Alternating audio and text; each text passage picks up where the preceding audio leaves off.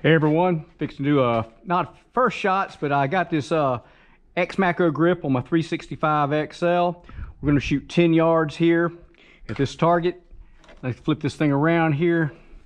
I don't think this thing's going to let me show it to you, but nonetheless, let's see. Can you see that? Well, I hope you could. Nonetheless,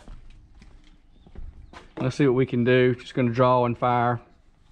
See what it's all about. Actually, I'm not supposed to be drawing and firing, so I'm going to go from a low ready and adhere to the rules. Let's try loading it first.